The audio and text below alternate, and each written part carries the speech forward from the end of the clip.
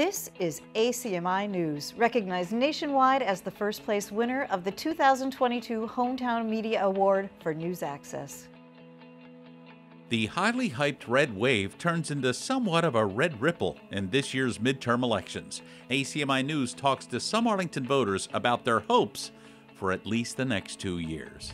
Another banner year for Arlington's International Film Festival at the Capitol Theater. ACMi News checks area listings for showtimes and hits the red carpet to talk to moviegoers and award-winning filmmakers about the timely themes this year on Arlington's silver screen. And what do mortadella, capicola, provolone cheese, and Genoa salami have in common with a football field? A D'Agostino Blitz. This is a sandwich for the ages. ACMi News starts right now. From McLennan Park to Spy Pond, from Poets Corner to the Mystic River, we have Arlington covered, giving you stories that count from people who care.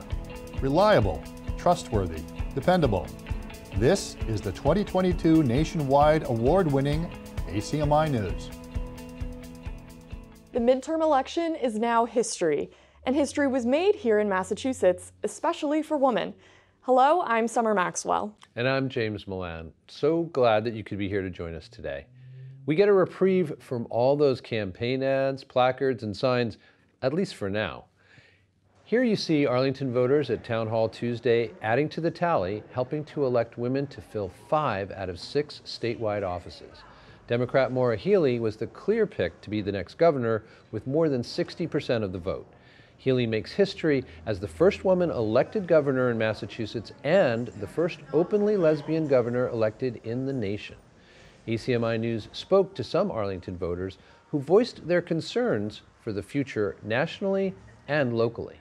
I think what we really need to be voting for is for people who are willing to sit down together and have real conversations. And I just get so worried that so many of the candidates that are running across the country are fueling this notion that everything is corrupt, that nobody can be trusted, that our elections are fake. And if we really buy that, then it is the end of our democracy.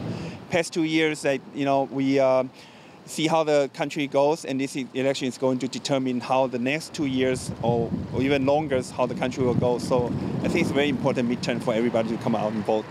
This midterm election is probably the most important in my lifetime. Given partisan politics, given the direction of, like the Republican Party, want to control women's bodies and really want to kind of take control of people's civil rights, in my opinion. It's important for us to show up, and it's important to show up at a national level, and it's important for us to show up at a state and local level to make sure that we have the right representatives that represent the views of the people, even if that may not be the case at a national level right now. At least in our hometowns and our states, we have the ability to have a little bit more say in our government.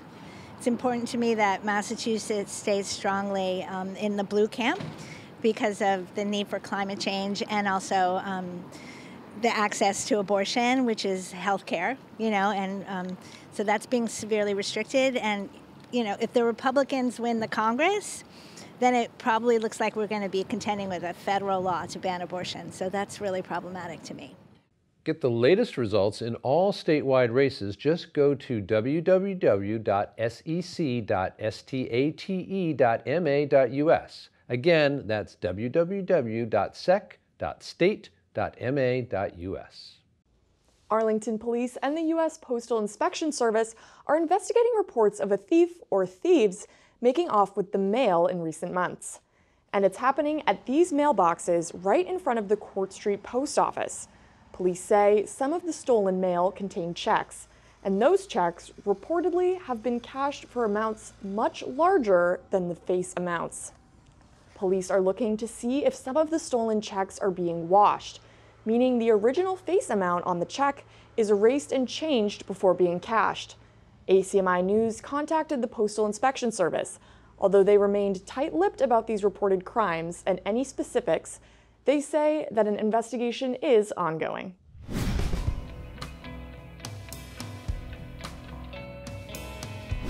If you frequent D'Agostino's Deli on Mass Ave, you know most of the time you have to take a number and wait, which you don't mind because their food is outstanding. This week, one of their sandwiches was outstanding on the football field at Arlington High School in a very big way, and it was all for a great cause. ACMi News Director Jeff Barnes discovered life is better between two pieces of bread, or in this case, a fresh Italian roll, a 200-foot Italian roll. The Arlington High School football field on a crisp New England fall day.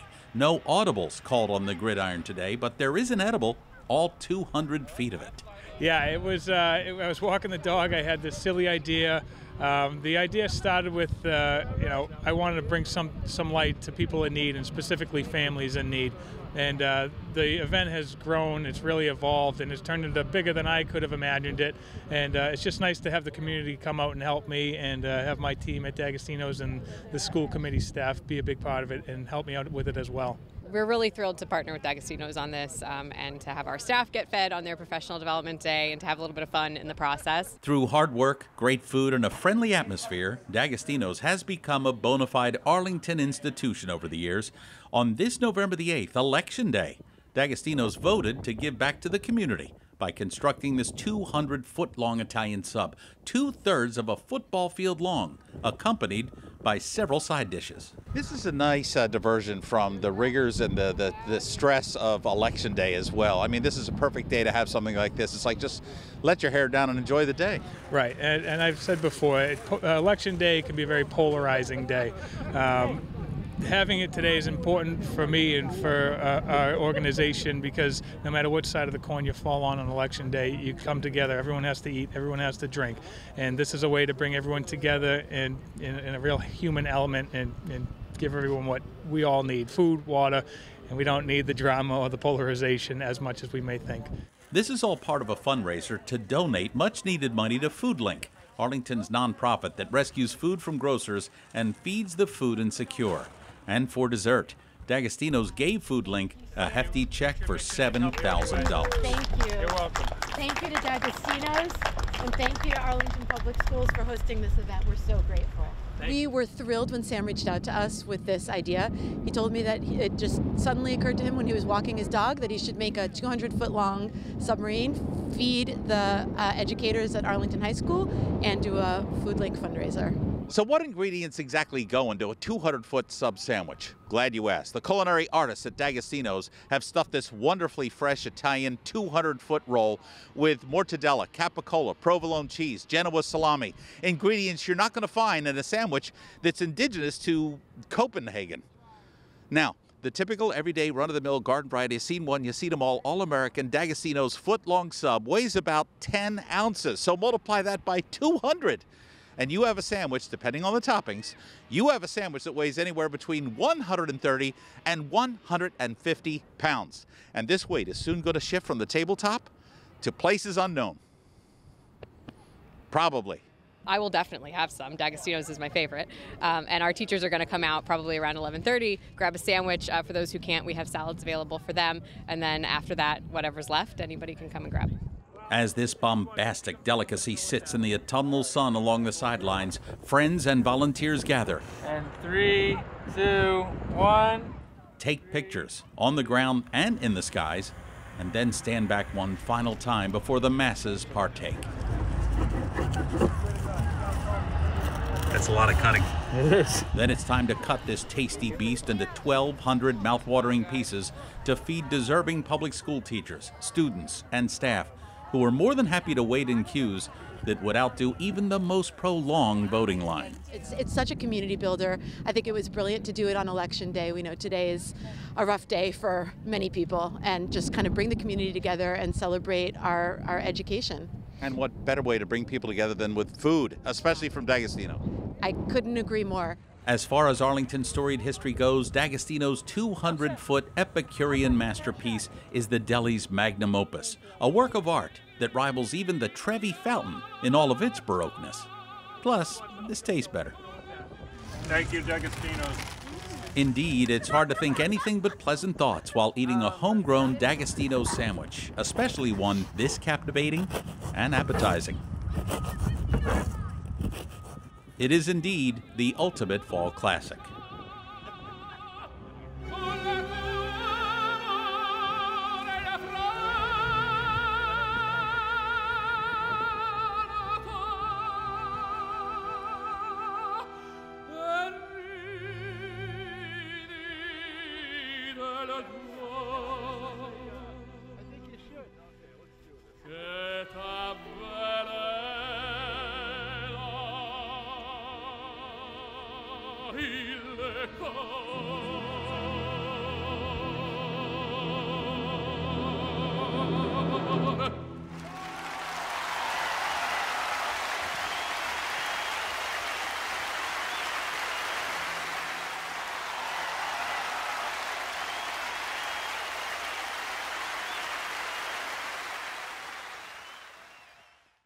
If you go to DAGS in the very near future, congratulate them.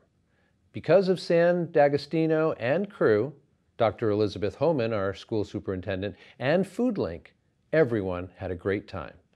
We're hoping they decide to do this every year. The town of Arlington hosted its kickoff event for the Electrify Arlington campaign on Wednesday, November 2nd. The event was in person and virtual in the main hall at the Arlington Community Center on 20 Academy Street.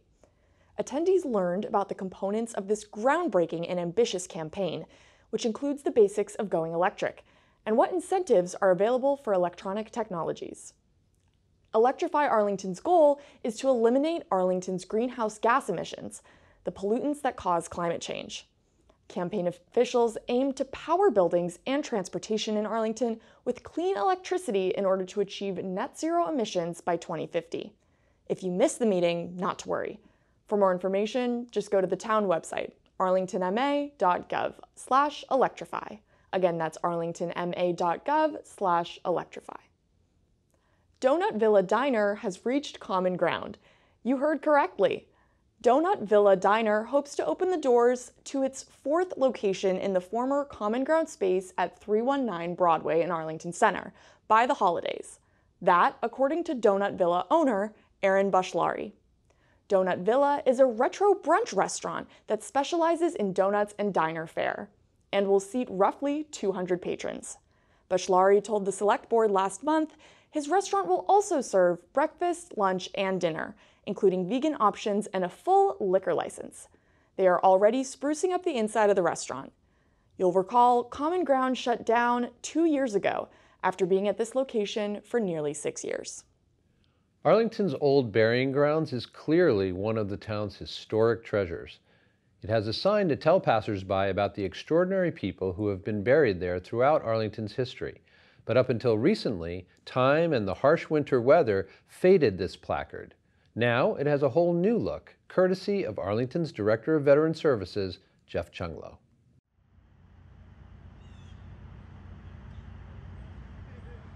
Among the most prominent features you can find here at the old burying ground is a 19-foot-tall granite obelisk honoring those killed in the Battle of Menotomy on April 19, 1775, the first day of the Revolutionary War.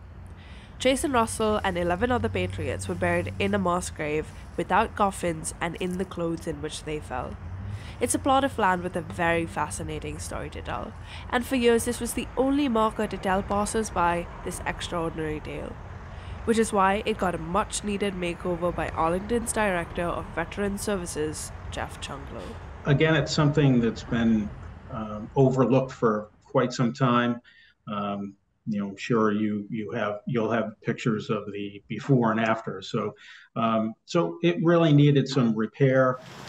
This aluminum sign was in disrepair for years. It had its share of cracks and other flaws. However, Jeff Chunglo took it upon himself to take the sign home and repair it.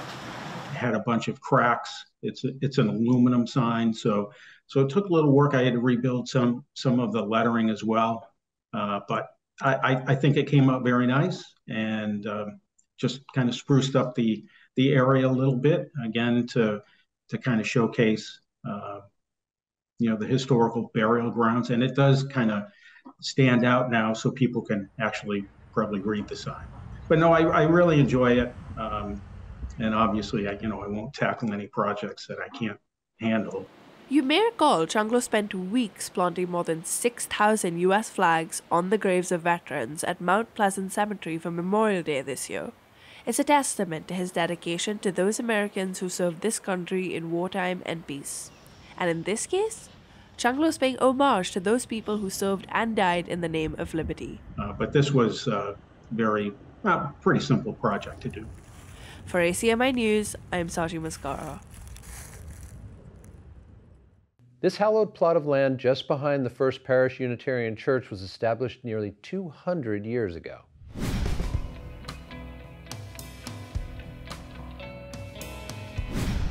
$50 million gallons of sewage-contaminated stormwater flowed into the Alewife Brook from the cities of Cambridge and Somerville last year. That, according to the websites of both cities. Nearly 20 million gallons of that raw sewage flowed through the combined sewer on the Arlington-Cambridge line.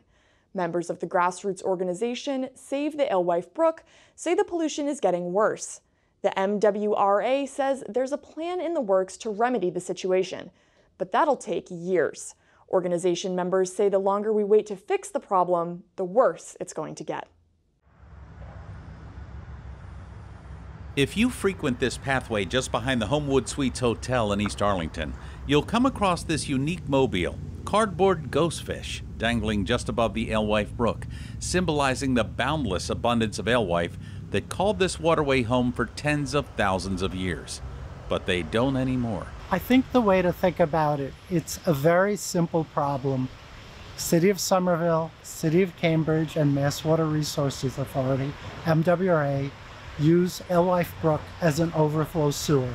Whenever it rains, raw sewage from those three systems end up in the brook. It's a very simple problem. The solution is not so simple. We use the brook as a sewer. And when you use something as a sewer, it smells like a sewer and it looks like a sewer. This problem has been going on for 150 years now. The state has been telling the city of Cambridge for 150 years that they need to stop dumping untreated sewage in this brook. 18 million gallons of untreated sewage pollution came out of this combined sewer alone last year, mainly from Somerville, untreated raw sewage from households and stormwater runoff.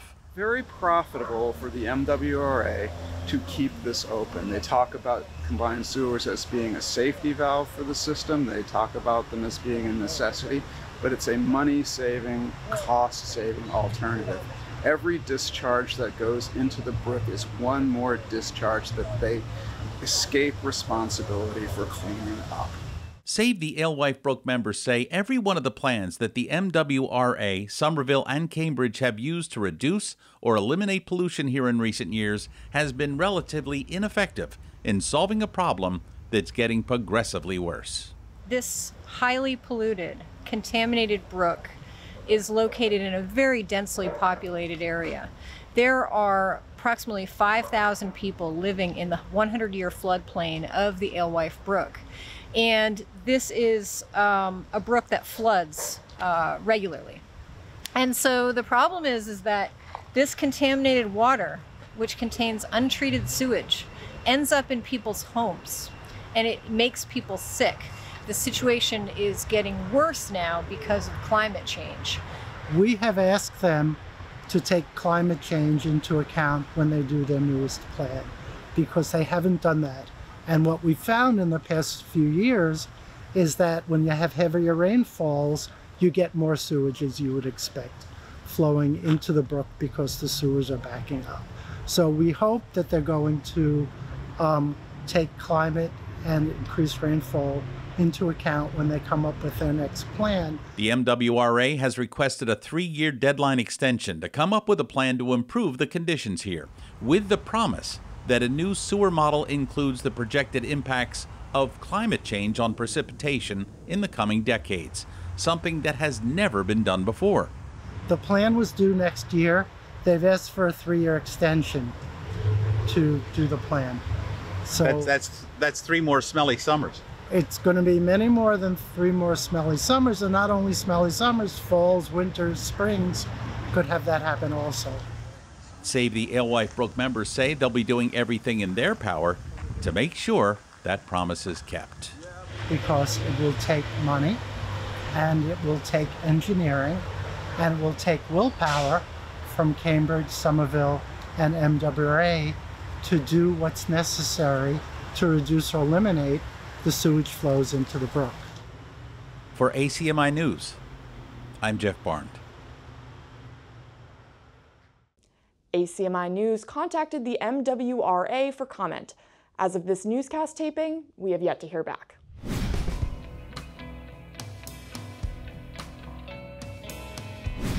After 2 years of screening online, the 12th annual Arlington International Film Festival got underway with scores of films from all over the world. ACMi News went to opening night at the Capitol Theater to talk to filmmakers and moviegoers about the importance of entertaining movie making that has the ability to provoke thought and inspire.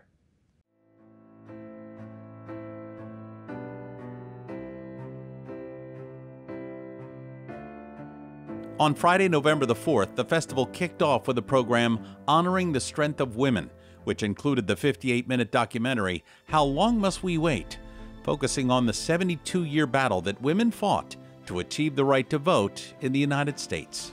Women's suffrage is a long story of hard work and heartache, crowned by victory. I had to edit my film over the summer. I had already finished it, and I had to add in that Roe v. Wade was overturned. But I absolutely wanted to make a point that we're still not equal, and we have a long way to go. But if suffragists back in the day who didn't have social media, their only mode of getting their voice out was just word of mouth and through newspapers and parades and protests, like if they could mobilize millions of women, we can also do it today. A lot of the people we spoke with tonight say it's so refreshing to see so many young filmmakers coming here with their works of art. Obviously, each and every one of these films here at the Arlington International Film Festival at the Capitol Theater are very entertaining and very well done, but many of them carry a deep meaning. A story that needs to be told. Most of these issues are international. We think of them as happening in our own backyard or in our own community, but most of them people can relate to across the world. And with globalization, we know that something that happens, for example, in, say, Ukraine, has an impact on us today when we go to the gas pump or go to the grocery store. So I think we're becoming increasingly interconnected by our weather and by our issues and by our belief systems, and this is just another way to show that. Festival goers say this four-day event promotes an appreciation for others through an abiding love for film and its ability to transcend cultures, beliefs, and borders, making our community and the world a better place in which to live. Absolutely, and to have an event like this in Arlington is just perfect because the folks who live here, including myself, just love coming to these events, being in community, and then drawing folks into the community so they can see how great Arlington is. And this effort that April and the AIFF do is just a monumental task and comes out flawlessly every year. Yeah, they do a great job year after year. How refreshing is it for you to see all these young filmmakers coming here from all over the world? And you know, it's not Spider-Man 42, Revenge of the whatever. It's got a social message along with a great, well-done film made by a very young filmmaker. And it's about perspective. So as we get more and more perspectives into this filmmaking space, we allow it to be more accessible to more people, more groups, more age groups, more ethnicities. And then you just have a diversity in the film space that is unparalleled and allows us to experience the world in a different way through every single film.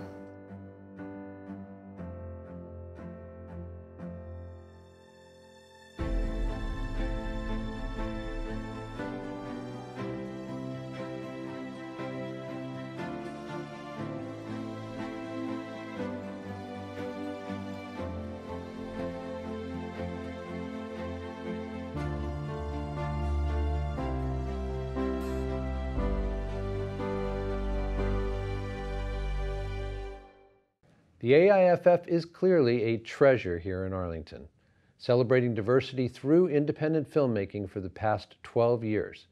This year certainly did not disappoint. Congratulations to Alberto Guzman and April Rank for another successful year. Find out more about the Arlington International Film Festival by going to their website, aiffest.org. Again, that's aiffest.org. While covering another story 2 weeks ago, ACMi News came upon local author William Martin, the New York Times bestselling author of over a dozen novels, an award-winning PBS documentary on the life of George Washington, and a cult classic horror film. His novels, like Back Bay, City of Dreams, and Bound for Gold, tell the stories of the great and the anonymous of American history. He now has a new thrilling novel entitled December 41, and we'll let him tell you what the book is about. December 41 is a World War II thriller that begins on the day after Pearl Harbor, when the FBI raids a Nazi compound in Southern California, a place you can still visit if you know where to look for it. They arrest everybody there, because of course they're arresting all of the enemy nationals and all of the people they've been watching for a couple of years. They arrest everybody there except, in my novel, for one guy who gets away. And he's the guy they should have caught, because his job is to get to Washington, D.C. and shoot Franklin Roosevelt on Christmas Eve as he lights the national Christmas tree. Right there on the ellipse. Right, that's it. And that's the whole plot. But of course, complications ensue. If you've ever read one of my books, you know about that. And even though you probably know that Franklin Roosevelt survived that night, you will be so involved in the fates of the characters who are trying to stop that guy, that Nazi, that you won't be able to put this book down. And according to our news director, Martin's right. You can't put the book down. And you'll likely lose sleep from reading well into the night. December 41 is on sale right now, just in time for the holidays. And you can buy local. Hit up your local Arlington booksellers for your copy now. And that'll do it for this week's edition of ACMi News. We really thank you for joining us. I'm James Milan. And I'm Summer Maxwell. Have a great week, everyone. We hope to see you next week. You can always check out our latest segments and newscasts on the web at acmi.tv/news. And don't forget to like us on Facebook and follow us on Twitter and Instagram at ACMi News. Make sure to subscribe to our YouTube channel as well. You'll find us at youtube.com/ACMi News. If you have any news tips for us or wish to become a citizen journalist, we'd love to hear from you. Email us at news@acmi.tv or stop by ACMI Studio A at 85 Park Avenue.